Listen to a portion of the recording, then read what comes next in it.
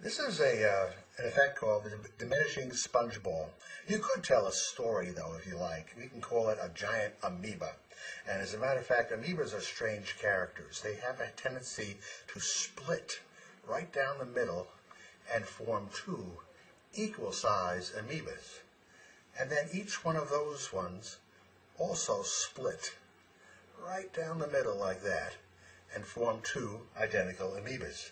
And the last one also splits into a tiny little amoeba. But every one of those little amoebas grow up to be a large amoeba again. And that's the diminishing sponge ball effect.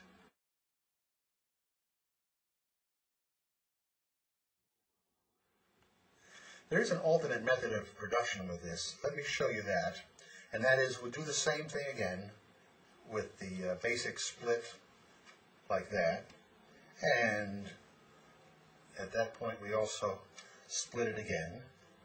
And one more time we split that in half and go to that. Now, at this point you say that large ball came from this, and that one came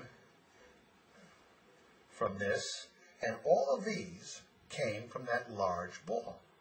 But of course we could do something else, and that is end it with a surprise. That's an alternate ending.